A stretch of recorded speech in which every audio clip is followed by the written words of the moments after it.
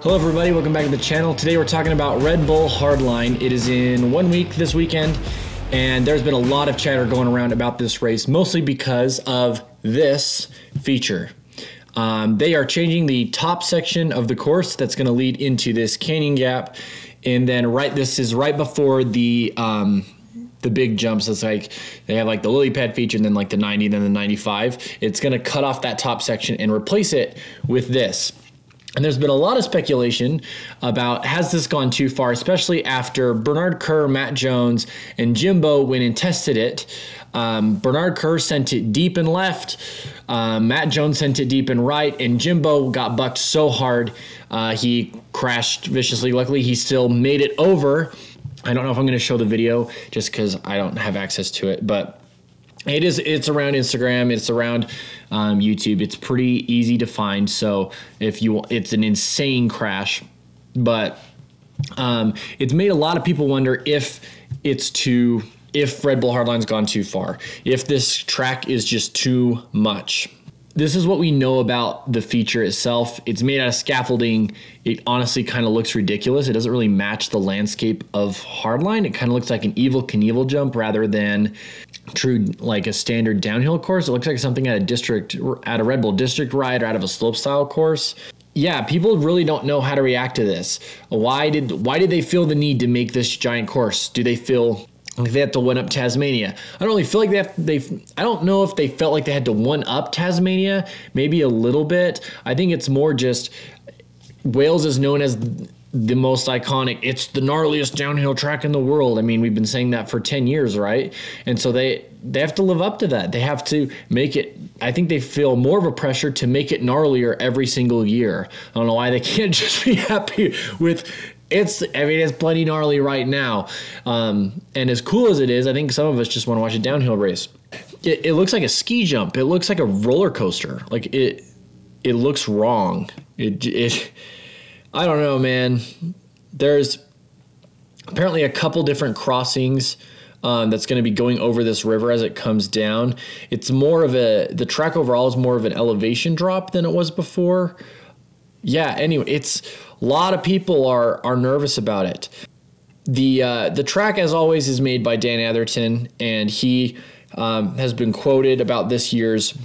He said, "Tassie was so fun and gnarly, and the riders loved it, and it's hard to strike that balance is hard." I think he's referring to the balance of pushing the sport and still being safe, which inherently those two things are always going to be kind of in contradiction to each other. He also said, "This year is the most nervous I've ever been. I'm genuinely scared for the riders because the consequences are so high." I think they will fix the lip. I think the lip is the #1 problem. I think it's the reason why Jimbo crashed. You have those two big, you have that compression coming down the ramp and then the compression on the lip. Both Bernard Kerr and Matt Jones in their videos that they posted after testing the jump made it sound like they were going to try to fix the lip, and I think they will for sure do that. They have to, right? How are they going to convince people to hit this thing if they don't? Sounds like they will also be putting a safety net underneath. I think with this jump hurts more. Obviously, there's the safety concern, and enough people are talking about that. So if I'm not touching on the safety concern enough for you, I want you to understand that this jump is terrifying and it is dangerous. I don't want people to think it's not. I think they can fix it and make it safer, at least. I don't know about safe, but safer for sure, and at least safe enough that they will hold a race this weekend. If 20 people go to the hospital this weekend, I guess I will be wrong on that, but I think the bigger problem that this feature does is twofold. I made a video earlier this year that did really well, and I talked about how I think with this new Hardline series, Red Bull is trying to kind of retake downhill. Okay, UCI, if you don't want to work with us, we're going to start our own thing. It's going to be better tracks, gnarlier tracks, and we're going to try to kind of retake the prestige. We have the voice talent with Rob Warner. We already have all the broadcasting things we need and the infrastructure to do that. And now we just need more and more tracks. And slowly, riders will just want to race our thing as independent riders rather than as teams for UCI. And I think that with Tasmania, they did an absolute success for that. The problem is when you haven't made it yet. if that makes sense. You're still very dependent on the money that flows through World Cups right now for there to be professional riders to race hardline, to have that thing. And you're trying to, all the best talents at UCI right now. So you're the talent you're pulling from is at UCI, and those riders have contracts. Dean Lucas, in a video talking about this, which I will link in the description because it is an absolutely fantastic video where he talks about this. Riders are not going to come to hardline if it's this dangerous because their team isn't going to allow it. They're going to say, no, you can't race hardline. We need you for World Cup seasons. If you go break yourself on a scaffolding Evel Knievel jump, then you're done for the year. No, we need you. We are paying you to race World Cups. You can't go to hardline. That's the rumor has it. That's why Loic Bruni didn't go to Tasmania. And Tasmania is nowhere near as crazy as this jump.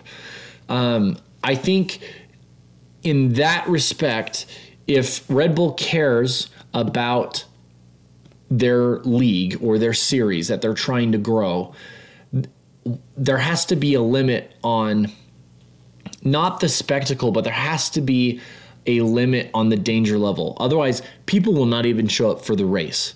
I will be monitoring throughout the week to see if at all any racers drop out. I would not be surprised if they do, but will be interesting to see if racers drop out and how many riders are actually there for the finals. They made a big deal about women racing at hardline. I don't know if you saw those compressions, but one of the big reasons why men downhill racers are faster than women downhill racers is because they can take compressions better. They're just a little bit stronger. Is it safe? I don't know. I'm not going to tell any of the ladies not to try if they really want to, but I'd be nervous. There's a lot going into this, and I think that this may have gone in the it's almost, and I don't want to come off as this is a bad, yeah, it is. It's a bad PR move. Because of how dangerous it is. It's dangerous for the riders, and because it's so dangerous for the riders, it might be a bad PR move, I think is what I'm trying to get at. So let me know your comments down below. Really interested to see what you guys think. And then I will give my final thoughts after the race. Just hopefully nobody gets hurt. Okay, everybody. Peace.